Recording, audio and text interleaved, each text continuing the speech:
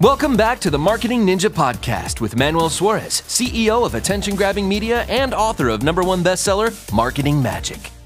Social media is a path for us to share value with each other. You know how many lives we've made better because of social media?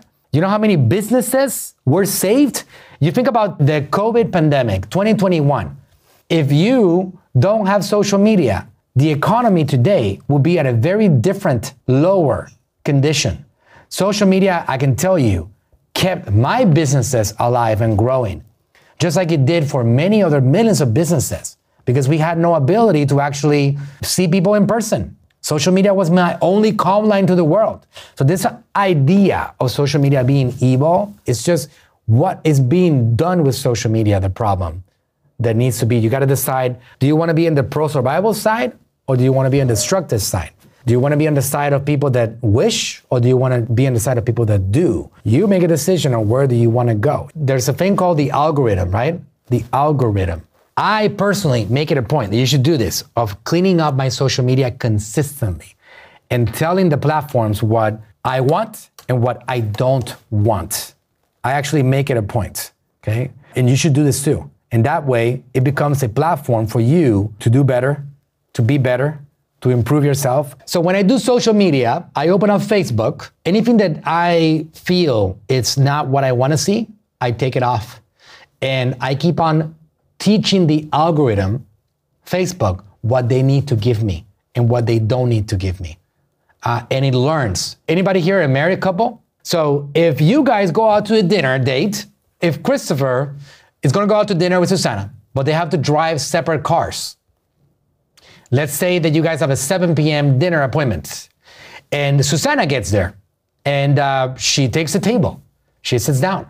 Christopher calls her and said, honey, I got delayed. My boss came out and he threatened me with firing me unless I give in an extra half an hour. You know what I want.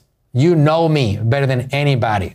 So then Susana goes like, yeah, I do, honey. Okay, take care of your job because I do need you to provide for this family.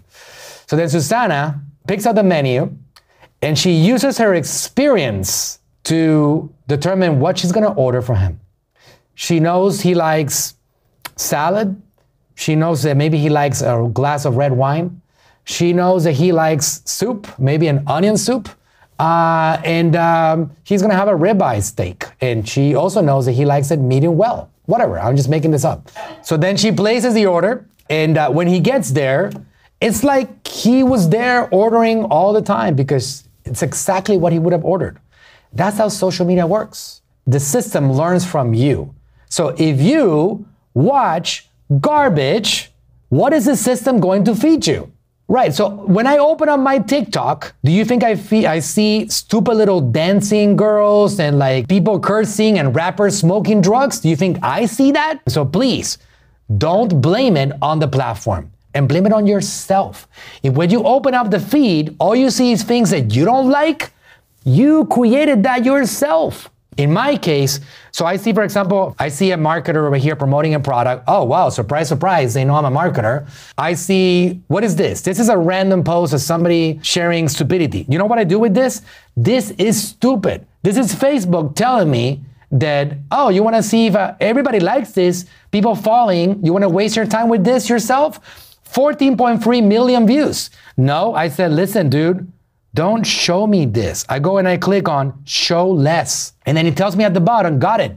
Less suggested posts in your feed. Okay, got it. Thank you. I'm teaching it. I got the Dallas Cowboys. I'm a big Cowboy fan. That makes sense. I'm a football fan. And then I got like something else. She can hold her breath for 7 minutes. Interesting. I'm not going to watch it. I might tell that, hey, just don't show me this again. So you see, I'm not being fed stupidity. I'm being fed marketing stuff. So it's as simple as that. You teach it and give it what you want, and the system will give you more of what you want. That's the way that it's built. That is the beautiful thing about social media.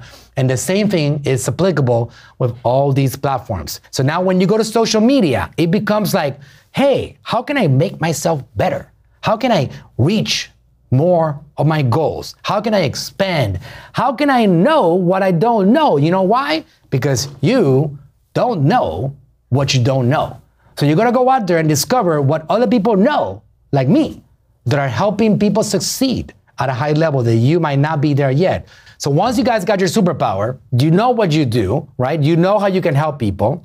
That is the number one thing that you got to figure out. What is your value? How can you help them? How can you improve their lives? How does your product and service work? How would it change a person for the good? How can your information make somebody else better? Once you have that figured out, you start creating valuable content to share your knowledge and message with the world. Focus on helping others. I do workshops, I do trainings, I educate people consistently. I do this nonstop. My father did this for ages.